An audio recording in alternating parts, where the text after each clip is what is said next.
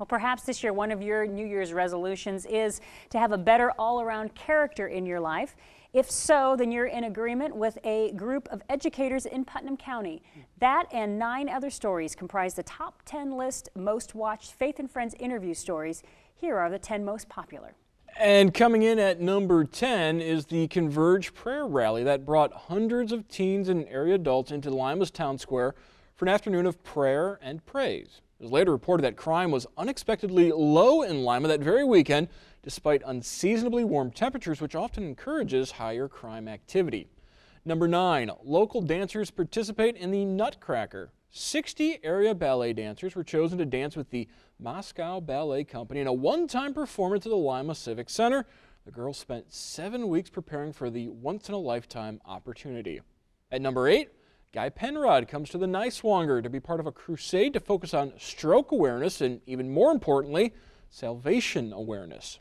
FCA Leadership Camp gets the number 7 spot. Looking forward to another group of local students experiencing that leadership camp again this year in Liberty Center. Linnea Diller, Throwing for God, the state champion thrower, talks about who inspires her to be her best in her sport. The Ohio State thrower gets the 6th highest spot. Number 5 belongs to Tim Tebow's Night to Shine, special needs prom held at the First Assembly Church of God. Another event is planned for this year, February 10th. Guy Penrod makes a second appearance in our top 10. When we shared his thoughts on music, salvation, and reaching the lost, you all responded. That episode was the 4th most watched video of 2016. And at number 3 was Jennifer's interview with local youth Lauren Cunningham, a cancer survivor and blood donor advocate. Number 2 on our most watched video list, the Midwest Volleyball Championships, the second largest homeschool volleyball tournament in the country, takes place in Fort Wayne. This past fall, the Allen County Junior High team won their division. And finally, the most watched Faith and Friends video of 2016, well, it's today's In the Community segment, as Nancy Moeller talks with Ottawa Elementary Principal Dean Brinkman about the importance of teaching students character traits. Here again is the interview that talks about why it is so important to include character as part of a complete educational plan.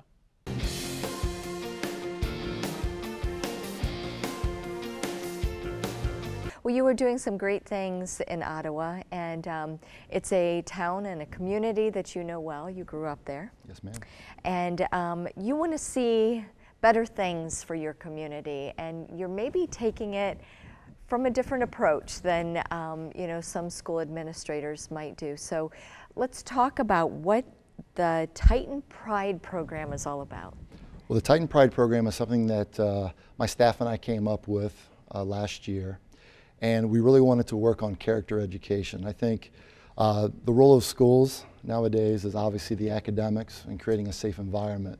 But also I want to try to instill the values and morals into students so that they can become productive members of our community and our society, and hopefully get that sense that we are part of a community and they can give back to their community through the values and morals that we are teaching at Ottawa every day. You're seeing maybe some pieces missing in Sure. students today? You can say that, yeah. Okay. And I think that's really important. You know, some of the things that we talk about, we have 23 essentials at OE. That's what they're called, the essential 23. And they talk about honesty, they talk about respect, they talk about conversation skills. So looking each other in the eyes when you're talking to them. When you greet an adult, call them Mr. or Mrs. Shake their hand when you meet them. Hold doors open for young ladies or other people. But also in a school setting, we're talking about some different values that they can develop as well, such as, you know, before answering, make sure you're raising your hand and you're called upon. If another student is struggling in class, encourage them instead of making fun of them. You know, don't expect rewards, don't make excuses. So these are things that I know go on at home. These are some of the values and morals that are instilled at home. But my sense is that there's no such thing as a value-free or a value-neutral school. We have to teach values in any school system. Mm-hmm. And teachers do it every single day. And if we don't teach values, if we don't teach morals, then what we're teaching the kids is that values aren't important. Mm-hmm. So we really wanted to reinforce some of the things that are going on at home. And for the kids that may not get enough of it, we're introducing it to them. And hopefully we're making a big difference in their life. A couple of things struck me that you said, you know, when you were talking about addressing your other parents or teachers as Mr. and Mrs. That is something that I have noticed has changed since I was a student. Now parents actually say, oh, just call me Dancy and, you know, drop the Mrs. But I think we've done our children a disservice in doing so. And again, it may be a little hokey, you know, 1950s, 1960s type of culture of Mr. and Mrs. and yes, sir, and no, ma'am. But I think it's really important. What it does is it creates a culture of respect. Right. And it doesn't matter what culture or what socioeconomic classification you're from or what religion you're in. Every one of those demographics,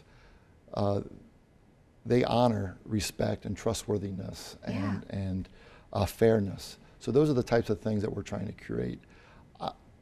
I may be wrong, but I feel like when a student needs to call an adult Mr. or Mrs. Yes. I think that's really important. Yeah. So we're trying to start when they're young. And what's kind of neat about it, each of the students, K through 8, is put into one of 5 houses. And each of the houses compete every single month for rewards. So the 5 houses are some of the 5 tenets of what we try to promote at OE. It stands for pride. So purpose, our purpose is to learn. Respect, we must respect each other. Individuality, you know, respect each other's individuality and treat others like you want to be treated. Determined to do your best and set high expectations for yourself. So there's 5 houses, each house has their own color. Each house is made up of a lot of different grade levels. So if you're looking at me in the eye right now as a teacher, I would give you a Titan ticket. So here you go, your own Titan ticket. All right. And the students would go through and they would put their Titan tickets in their house. And every day we update the score, I guess, in the school. Then at the end of the month, we have a house assembly where we're split into our houses and we have little competitions and games, and we reinforce some of the essentials that we're going through each month. On the announcements, we reinforce the essentials every day. And to see the immediate impact is so rewarding. Yeah. When I walk down the hallway now, kids are looking me in the eyes. They're saying, you know, one of the things we say is when somebody asks you a question, you return, you answer them, then you return with another question. So now I'm looking at kids and they're smiling in the hallways. They come up, they shake my hand. They say, hi, Mr. Brinkman, how are you doing today?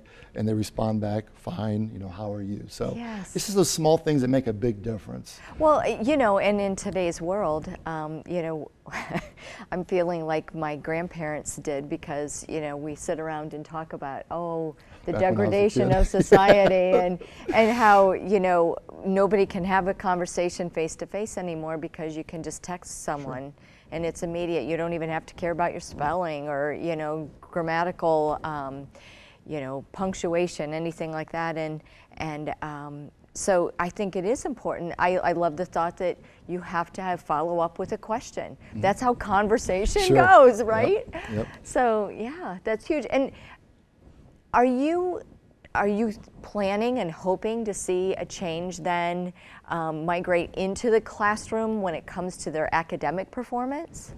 Well, yeah, of course. Yeah. I think they go hand in hand.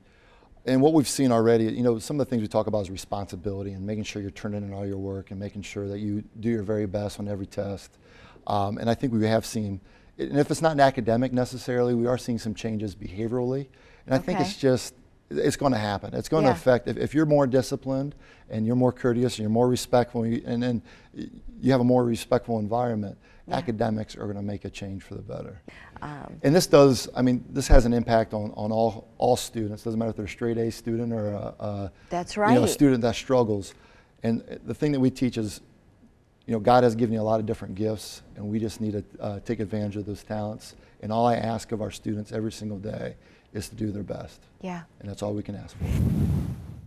All of the past Faith and Friends shows and videos can be found on our website, faithandfriends.wtlw.com, and on the WTLW TV YouTube page. And of course, you can share those on your social media pages. We encourage you to share those as much as you possibly can.